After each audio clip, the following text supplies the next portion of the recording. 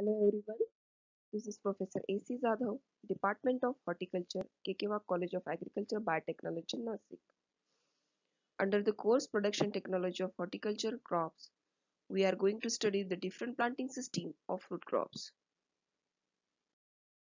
So the first planting system is a square system. The system is considered to be the easiest one and the simple system among the others. The square system of the planting is the simplest and the most convenient for the layout.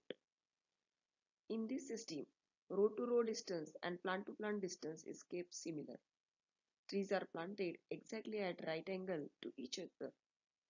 Thus, every four plants make one square. The system of the planting is usually adopted for all over India. Through these systems, we may grow mango, jamun, and sapota. Few of the advantages of these systems are irrigation channel and the path can be made straight. Possibility of the cultural operations in two directions is the greatest advantage. Better watching of the orchard is a possible. One of the limitations for this system is the major disadvantages like lots of space in the center of the each square is a waste. Second important planting system is a rectangle system. In a rectangle system, the trees are planted in a straight rows, running at right angle on the side of the field. In a rectangle system, the distance from plant to plant and row to row is not same, and that's why there is a formation of the rectangle in between the four plant. Few advantages or the merit of these systems are irrigation channel can be made length and width wise. Good light penetrations can be possible because wider space is available in between the rows. Better supervision is again possible, and it is most easier one also because the wider space is available in between the rows. Few of the demerits for these systems like intercultural operations is somewhat difficult, especially when the trees have fully grown. Large area of the orchard between the rows is waste if we doesn't follow any type of the intercropping practice in an orchard. We may cultivate the grape or the pomegranate like crops by adopting the rectangle system.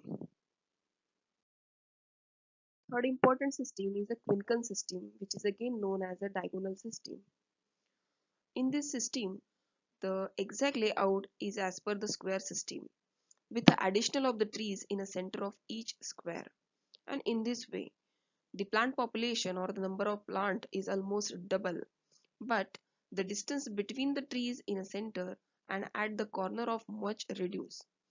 For the same reason, the central plant usually not permanent, and that's why it is considered as a filler plant.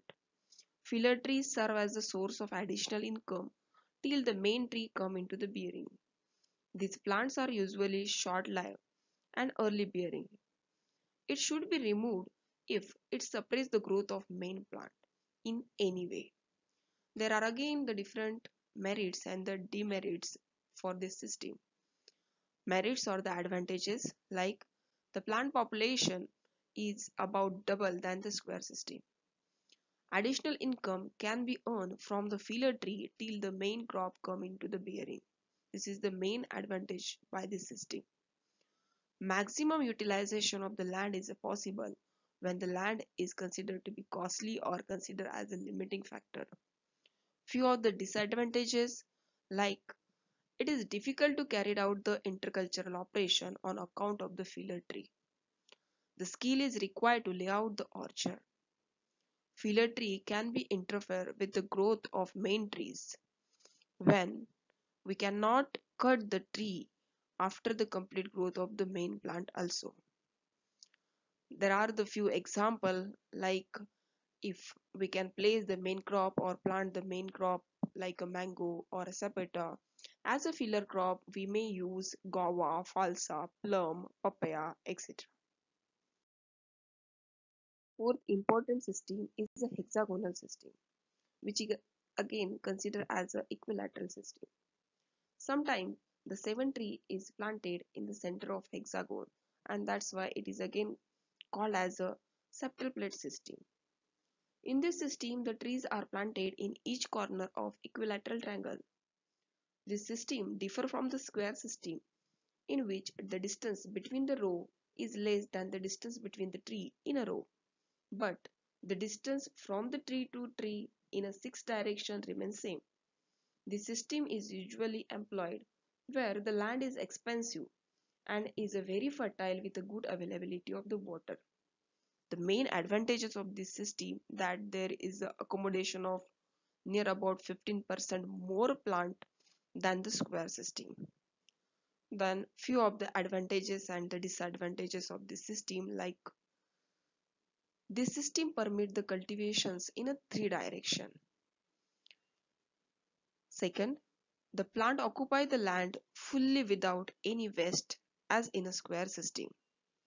This system allow the 15% more plants than the square system. Few of the limitations or the disadvantages of the systems. This system is not generally followed because it is difficult to adopt in a practice in a field.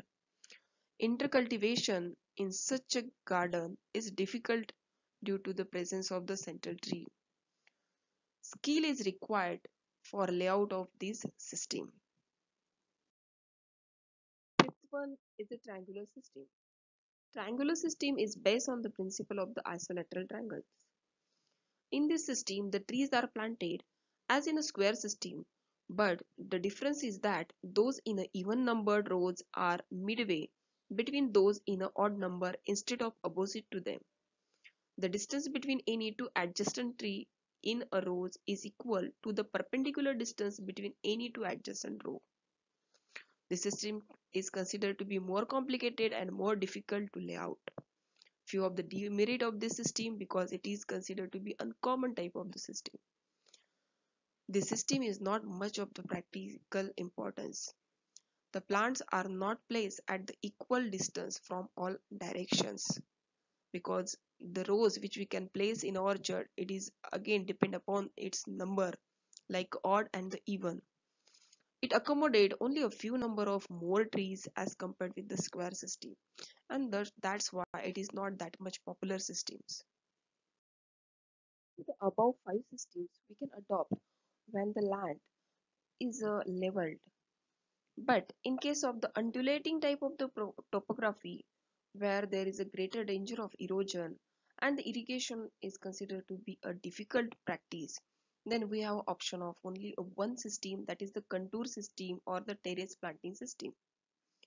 The main purpose of this system is to minimize the land erosion and conserve the soil moisture so as to make the slope fit for growing the fruit and plantation crop. Contour line is so designed and graded in such a way that the flow of water in an irrigation channel becomes slow and thus find a time to penetrate into the soil without causing erosion. Terrace system, on the other hand, refer to the planting in a flat strip of the land formed across the sloping side of the hill, particularly when the slope is more than 10%. Lying level along the contour. There are few of the main advantages of this system, like this system is suitable or adopted in a hilly area like a Konkan and the others.